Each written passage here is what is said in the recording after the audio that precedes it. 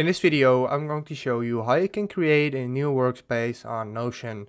As you can see right now, I'm on the Notion website. If you want to create a workspace, you want to go to your name of the email or of your name. Then you want to go to the three dots right here.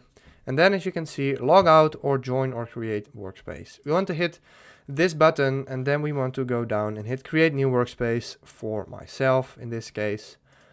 Then we have to hit take me to Notion, just like that. Now it's getting ready, of course, it shouldn't take very long.